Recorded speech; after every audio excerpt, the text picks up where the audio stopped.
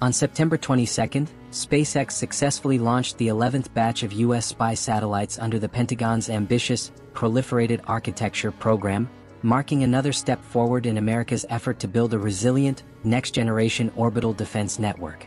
The mission, conducted from Cape Canaveral Space Force Station in Florida, saw a Falcon 9 rocket carry a classified number of spacecraft into low Earth orbit, continuing a deployment campaign designed to enhance U.S. intelligence, surveillance and reconnaissance (ISR) capabilities in the face of mounting global security challenges.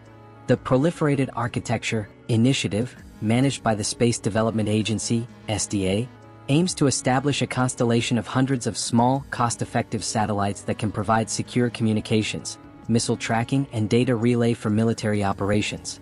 Unlike traditional large and expensive satellites, these smaller spacecraft are designed to be deployed in bulk, making the system harder to disrupt and more adaptable to rapidly changing threats. The September 22 launch represents the 11th dedicated flight supporting this network, underlining the rapid pace at which the constellation is expanding. SpaceX has become a central partner in this effort, leveraging its reusable Falcon 9 rockets to provide reliable and cost-efficient access to orbit. Following liftoff, the Falcon 9's first stage successfully returned to Earth for recovery, underscoring the company's continued mastery of reusability that helps keep mission costs down while maintaining a high launch tempo. This reusability is key to supporting the SDA's goal of building a resilient satellite fleet quickly and economically. Officials have emphasized that the growing satellite constellation will play a critical role in bolstering U.S. national security.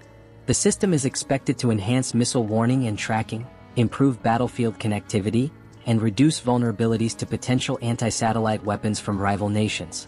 By dispersing capabilities across hundreds of satellites instead of a handful of critical assets, the United States aims to deter adversaries and maintain an operational edge in space. The September 22 mission also reflects the accelerating cooperation between the U.S. military and commercial space providers.